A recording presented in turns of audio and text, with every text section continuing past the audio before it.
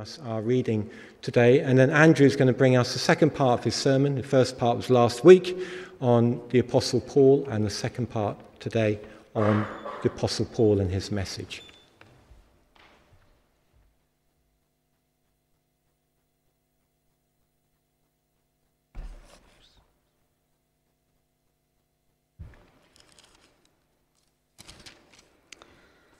So our Bible reading this morning is from Acts chapter 26, and it's part of Paul's defence before King Agrippa, beginning at verse 12.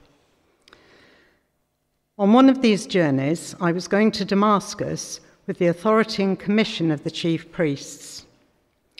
About noon, O king, as I was on the road, I saw a light from heaven, brighter than the sun, blazing around me and my companions.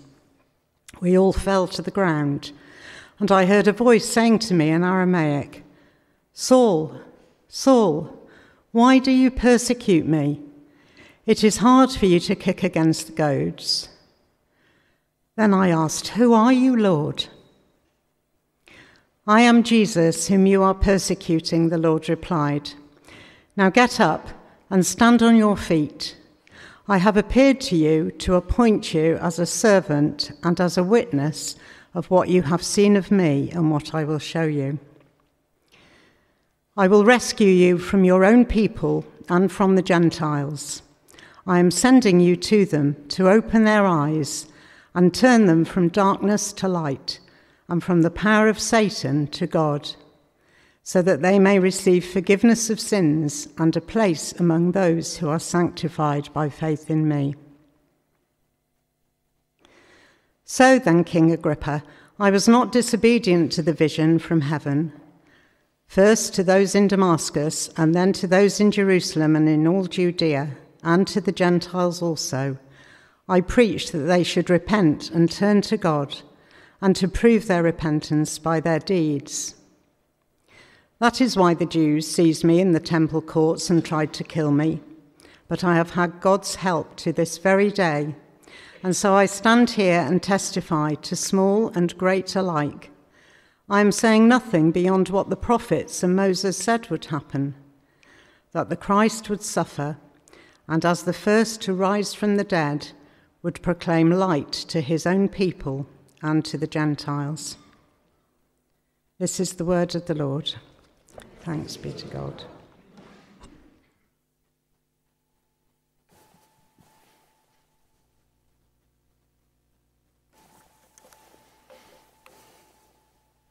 So if you're here last week, I spoke on Paul, the man, the background of his life as a fervent Jew, his encounter with Jesus on the road to Damascus, as we've just read, his call to plant churches around the Mediterranean world, the passion of his life for Christ. So, having talked about the man, this week I was going to talk more about the message. And so his message is contained in the 13 letters or books, 13 out of the 27 books in the New Testament ascribed to Paul. So some of you are thinking, this is going to be interesting, how Andrew's going to cover 13 books of the New Testament in less than 20 minutes. Or you're worrying that the barbecue could be late. But anyway, let's pray, shall we, before I start. So, Father, thank you for this time together this morning as we consider your word. We pray that, Lord, you will open our eyes, that we may receive your light in our hearts and walk closer with you. In Jesus' name, amen. So I said last week that a lot of Christians do find it hard going sometimes to get through some of Paul's letters.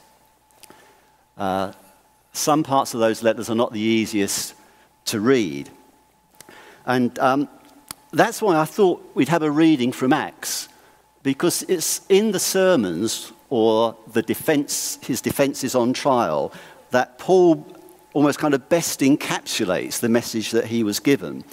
So from that reading, let me just pull out what I thought were the key phrases in how he's expressing the gospel to King Agrippa.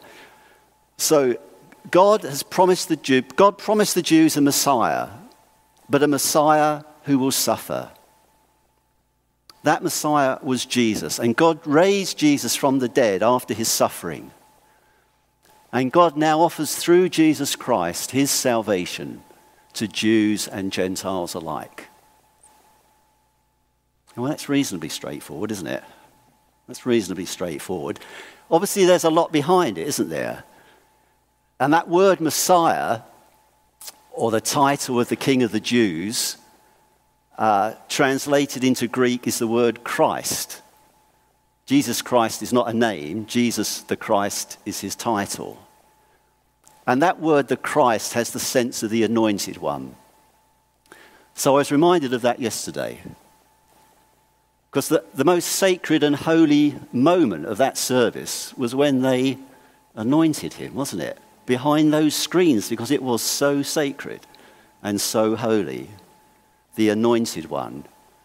And it all draws on Christ and the theme of kingship down through the Old Testament. So that's one half of the message, God's revelation. And then Paul explains to Agrippa the second part, which is how do we respond? We repent of our sins, we turn to God in faith, we receive his forgiveness, and then we live as a member of Christ's own people. And that's the gospel, the good news, the hope for the world. And you think, well, that was pretty straightforward as well, wasn't it? I've been on an Alpha course and I get that. That's what it's about.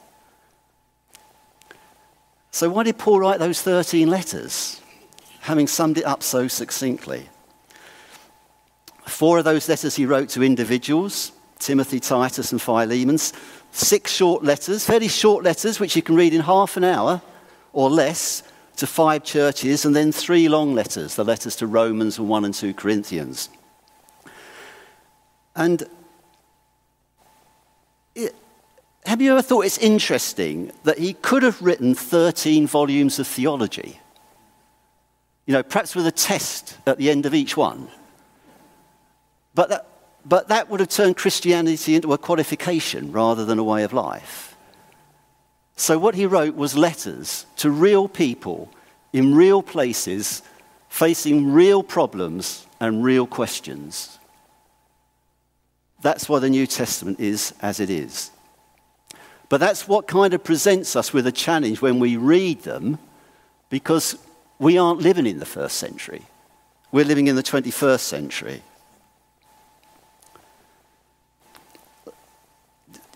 Paul's letters tend to go a bit like this. In the first part, he'll set out some understanding of God, the person and work of Jesus Christ, the Holy Spirit, what we may refer to as the theology of the letters. And then in the second part, he'll go into sort of practical teaching and guidance on how to live as a Christian, what you might describe as the ethics of the Christian life, or the spirituality of the Christian life. Now, I've noticed in churches nowadays, particularly British churches, that we spend a lot of time on the second part of what Paul tends to say, because we're practical people. We want to get down to what difference does this make in how I should live. But Paul understood something that we neglect at our peril, which is that the ethics and the spirituality is built on the theology. Because what you believe will determine how you behave. And that's why some Christians struggle, because they're trying to behave without thinking through what do they actually believe. So to give you an example, Paul wrote to the Ephesians, "Forgive one another as God in Christ has forgiven you."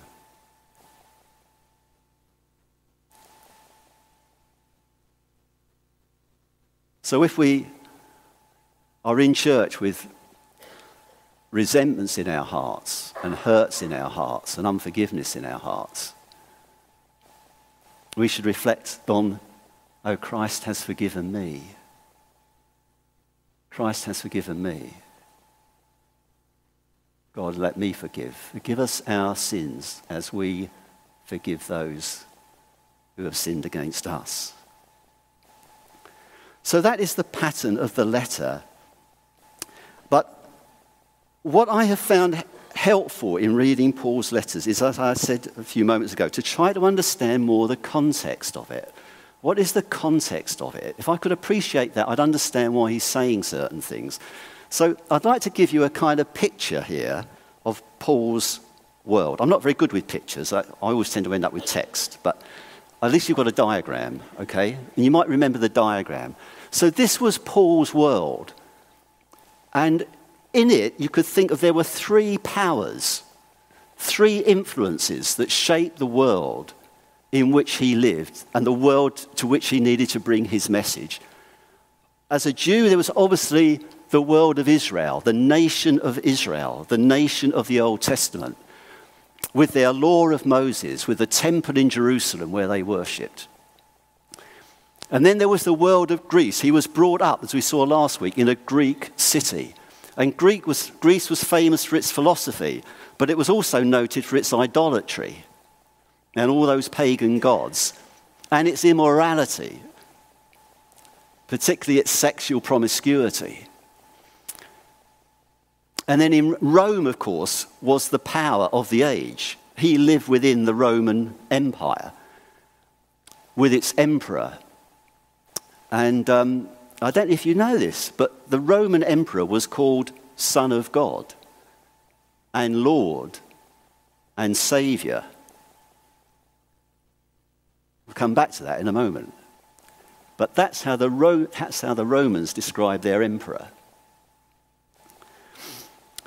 Now, you may think, well, yeah, that's kind of the problem, Andrew, because I'm not a Jew, and I don't speak Greek, and I don't live under the power of Rome.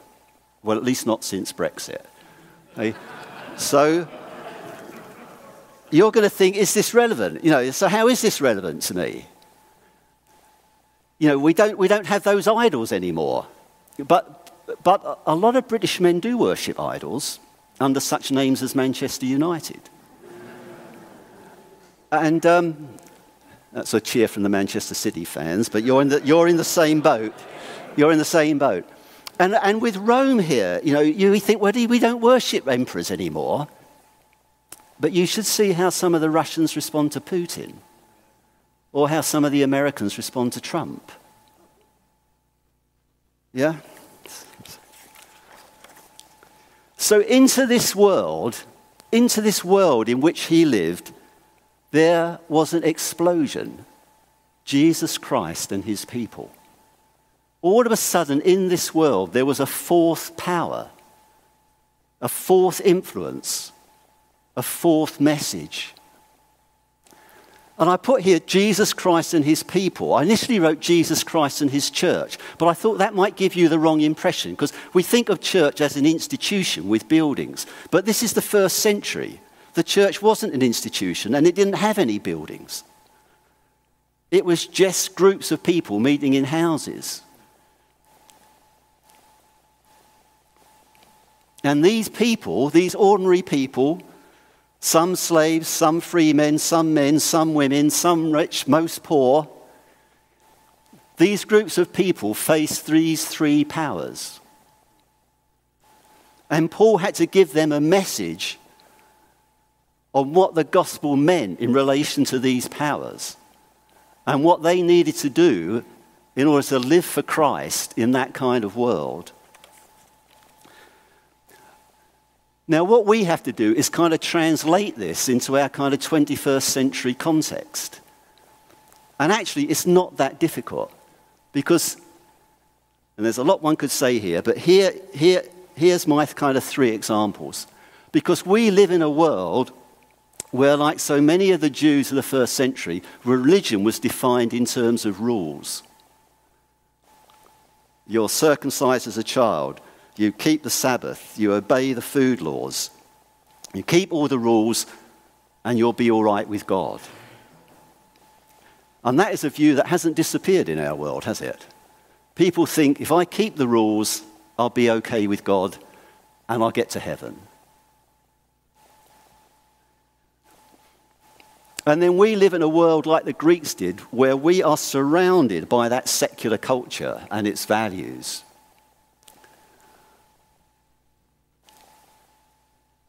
I was in the Chinese takeaway a week or so ago, and I was having to wait a long time. So they had the Sun on the table, and I thought I'd never read the Sun, but I haven't got anything else to read. So I thought, I flicked through the first 8 pages, and I thought, what I'm reading here is soft pornography. We are just surrounded by that culture and values, and the more time we spend on the media, the more time we absorb it, don't we? We just absorb it, what is antithetical to our Christianity.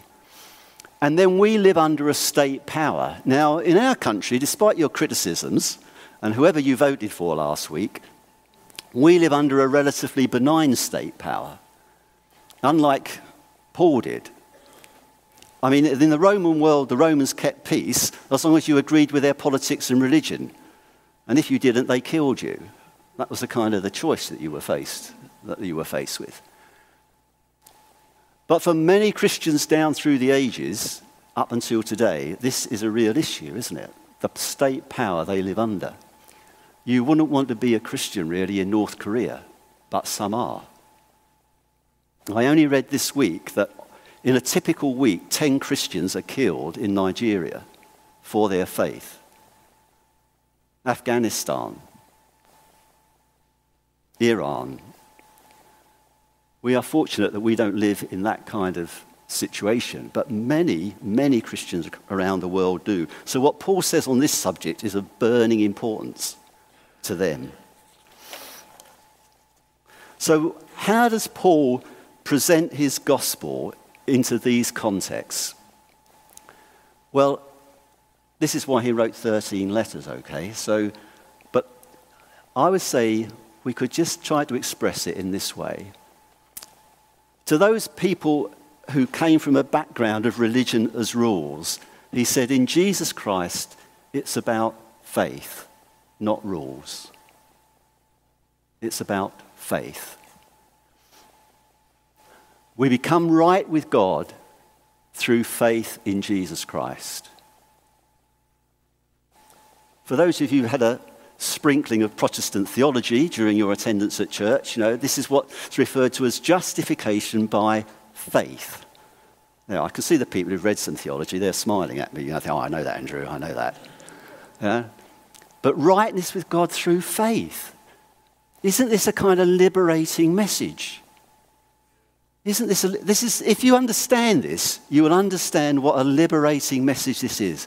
I don't have to try to please God by being good enough, because you will never feel good enough. And that's why keeping religion as rules produces condemnation, because you never feel good enough. You never feel good enough. But faith frees you from that condemnation. That is what the letter to the Galatians is all about, if you read it. It's about the freedom of faith in Jesus Christ. God has put me right. God has put me right through him. Then what about the secular culture? Now here, you should read 1 Corinthians. I mean, there's sometimes people get all idealistic, don't they, and say, we should get back to the early church. Have you ever heard that phrase? We should get back to the early church. You wouldn't want to get back to the early church in Corinth, given the choice. Philippians, I'd be happy to go to Philippi, but Corinth, what a mixed up church that was. They had a load of problems because they were saturated with that Greek culture of idolatry, pride, trust in human wisdom, divisiveness, all kinds of misbehavior. And that's why they got a long letter, really, because it's a letter that tries to sort out their problems as a church.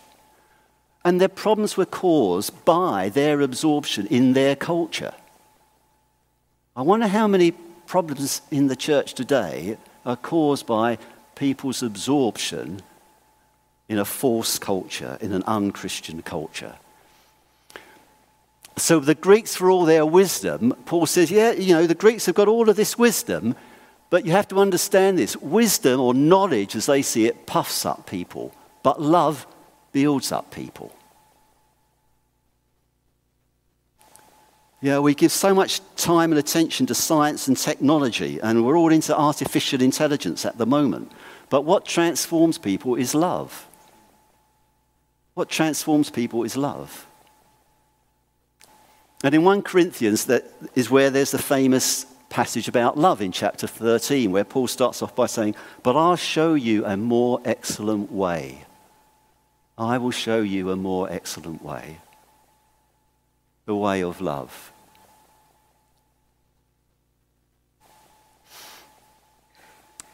And then, what about this aspect? Well, as I've already touched upon, this is something, which I find, I've been a Christian for a long time, but this aspect I've realised we seriously underplay in the church. We don't appreciate how radical and revolutionary, in a political sense, was Paul's message.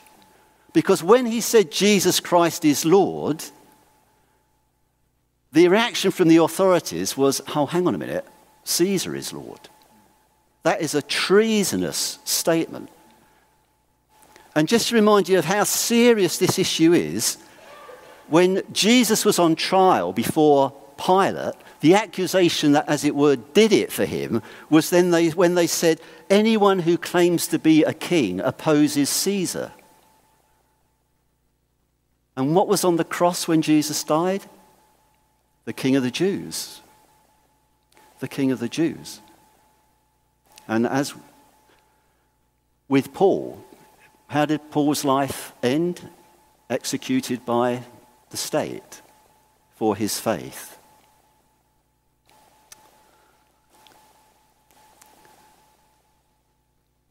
So Paul has this message which raises against the power of Rome what he calls our citizenship in heaven. That's a lovely phrase, isn't it? He says to the Philippians, our citizenship is in heaven. That is our hope. Our hope is not in this world, in the powers of this world. Our citizenship is in heaven, from where our Lord Jesus Christ shall come.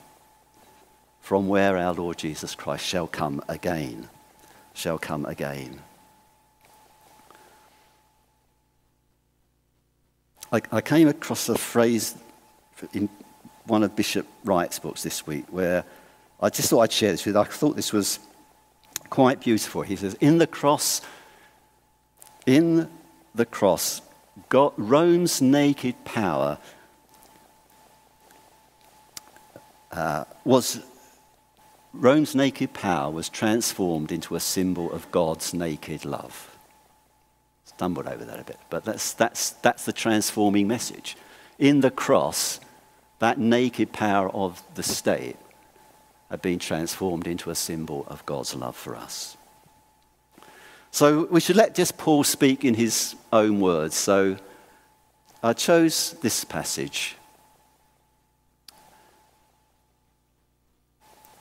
As I said last week, whenever you read Paul, you must never get too far away. You never get too far away from Christ. The burden of his message was Jesus Christ.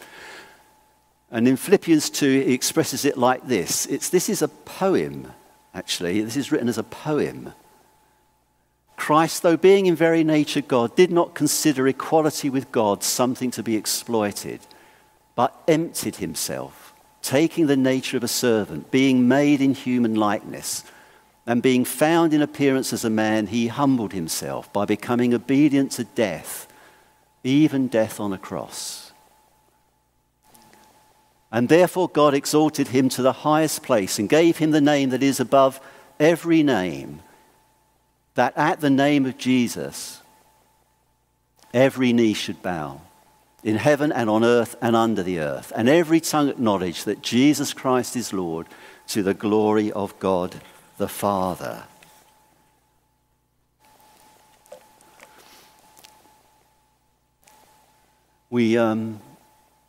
We sung about that earlier. You sung about that earlier. Your Majesty, I can but bow. I lay my all before you now.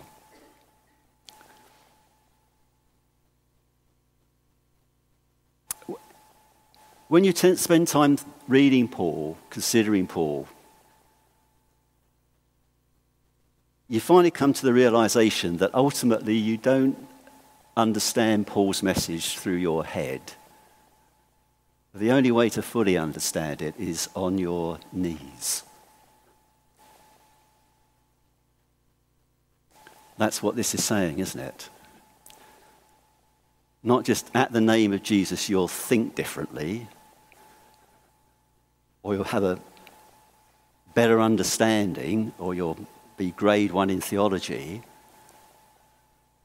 but at the name of Jesus, every knee shall bow. And that's the question Paul leaves with us. Are you one of those every? Are you one of those every this morning? That at the name of Jesus you too have bowed. Amen. Shall we pray?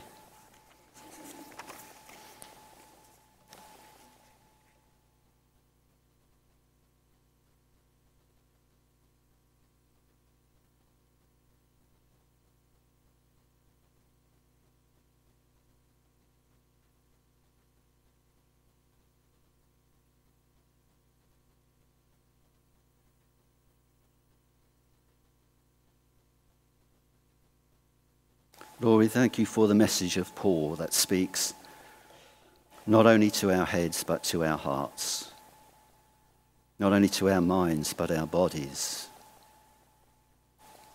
Thank you, Lord, that he was that faithful messenger of Christ that preached your gospel, that called people to faith, to hope, to love, and also to obedience to the name of the one that he loved. And may we love him too. In Jesus' name, amen. Amen.